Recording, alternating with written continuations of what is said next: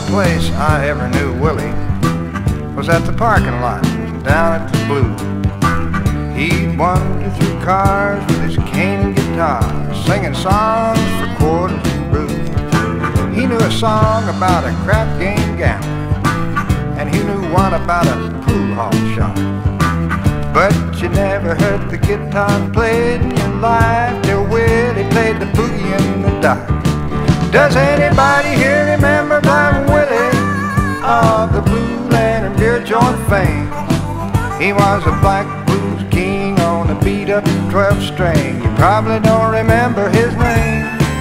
All the teenage boys used to tease him, stealing quarters out of his can. But he taught me how to crawl through the Wabash Cannonball and made me a guitar man. Yes, he did.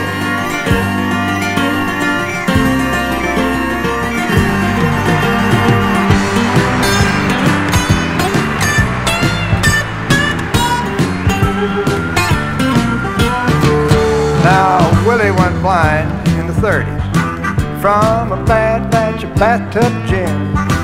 His songs were real hot and he was very near the top, but he never was the same again.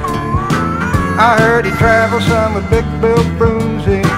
I heard he played with a Lead Belly band, but he died in an alley in downtown Atlanta, just another no-good colored man.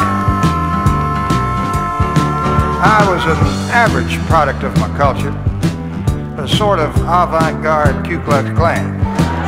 But I changed my position when I saw the conditions that society had laid on that man. He was a man of 100 vices. He was a man born to die in sin. But he taught me the blues, and he brought me the news that there's more to a man than his skin. So let me sing you one for old Blind Willie of the Blue Lantern beer joint fame.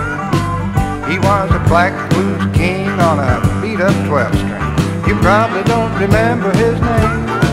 Now all the teenage boys used to tease him, stealing quarters out of his can. But he taught me how to crawl through the Wabash Cannonball and made me a guitar man.